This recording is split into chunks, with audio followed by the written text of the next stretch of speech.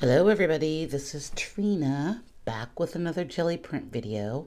Today I'm going to be working on some tissue paper. These are pieces that I made yesterday with some blues and metallics, and I wanted to do a video to show you how I make these prints. So let's get started. The first thing you're going to want to do is cut, obviously, your tissue paper. And I just cut this with an X-Acto knife and a ruler with some paper that I got from the Dollar Tree. I'm going to be using some metallics and some whites and some of these craft paints, this cool iridescent pink, the bronze color, and some Arteza paints and some earth tones. I also have these mica powders that I put in water, and we might use those as well. The first thing you want to do is obviously roll out some paint, and I'm going to use this metallic bronze color and some of the Arteza white, and we're just going to brayer that out on the plate. You want to remember to lift your brayer a little bit so that the paint doesn't get stuck completely to the plate. You want a light touch here and a thin coat of paint. And now I'm going to add in some gold.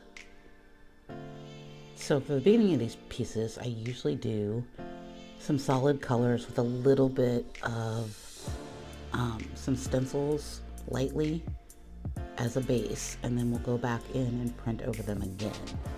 You want to be very delicate. This paper is prone to ripping, and pull from the bottom to get a nice quick print. So here I'm adding in some of the ice blue because I like that with the brown color. And again, just lightly brayering, adding in a stencil. And I bought these stencils off Amazon, and I will leave a link below to those as well. They're very inexpensive. And it doesn't take a lot to rub the back of these tissue papers because it's so light. You don't want a lot of paint. If you put a lot of paint on, you're going to rip your paper. We don't want to do that because we put all this work into making these lovely prints. Here I'm adding in some raw sienna, I think, and using another stencil. I really like the stencil. Rolling over it. You can see how it makes a really cool mark there. Another sheet of paper, lightly pressing down, pulling it from the bottom to make a neat print. That one's really gold. More ice blue for this one. And you see I never clean my plate. I like for the layers to sort of build up. And the more that you print on the plate, the more texture, and it's going to pull up some of those colors below. And I'm okay with that. Sort of like the melange. This one turned out really nice. The lovely ice blue is nice with the that yellow sienna color. Here I am adding in some of the cool gray and some yellow ochre and some white. And we're just going to roll this out lightly. Remember to lift your brayer, get good clean marks. It also makes it easier to put to thin the paint down. And this kind of made like a really cool green. And so this one I'm gonna just use the paint that was on top of the stencil for a nice little extra touch. And the idea is to build up lots of little layers. This is how I work on all of my papers, including when I'm just printing on normal paper. And I really like that blue color. I don't like to do it all at once. I like to do it in little sections so I can add little touches of pieces here and there. And that one came out really nice as well, a little later.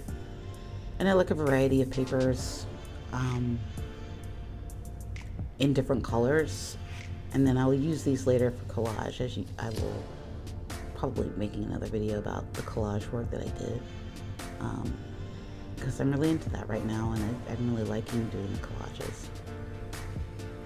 This is really nice with the white And I'm just gonna take this one sheet here and use it on this part, just the top of the brayer marks. You can see that made a really nice pattern over the gold. Add a little bit more into this piece here. You need to make sure you have a lot of room on your table. I need a bigger table because I don't have a lot of room. So now we have this piece. I'm just going to pull a print from here. I'm going to pull slow with pressure. There we go. That's really nice. That blue and white is really cool. I'm adding in some more of that bronze color, that brown metallic. More stenciling. And this one I kept it really simple and brown, but we're going to print over that eventually. You can see how that shimmers. And I believe I'm on my last sheet of paper. Usually when I do these sessions, I only print about 10 or so pieces. Sometimes I print, but mostly it's about 10 pieces. This is a 5x7 jelly plate that I cut down from an 8x10. I just cut it in half. I'm not sure if you're supposed to do that, but I did it.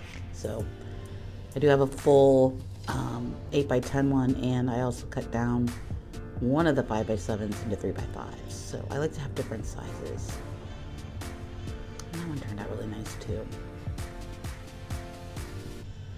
Okay, now we've got all our background pieces printed. I'm going to roll out some gold, and we're going to start working on adding in some textures onto the tops of the pieces and rolling out the brayer with this really cool stencil. Adding it over this pink, which I think will be really pretty with the gold. That's really nice. Taking the stencil off. Adding some into this blue ice, and you can see I don't add it everywhere, and I ripped the paper.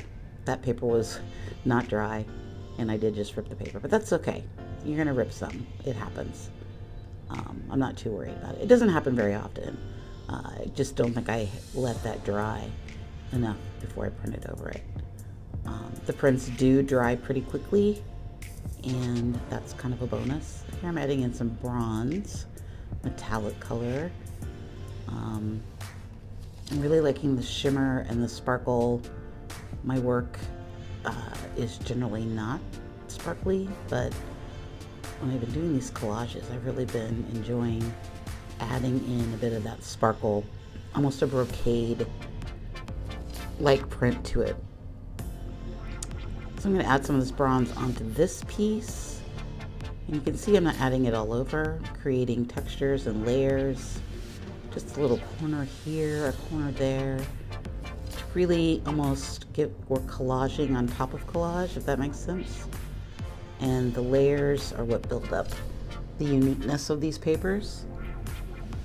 And you could do this on regular paper, but the thing that I like about working with the tissue paper is that when I work over top of my the pieces that I made on thicker paper, it just dissolves into the background. So here you can see that one I ripped, but that's okay. See, we can just tear it off, still usable. So these are the finished products. I really like that texture right there, and that pink iridescent color is fabulous. I like this one in the bronze. So yeah, there are many ways that you can do this. I hope that you enjoyed this video. Oh, I really like this one a lot. And don't forget to like and subscribe. And I will see you in the next one. Have a good day.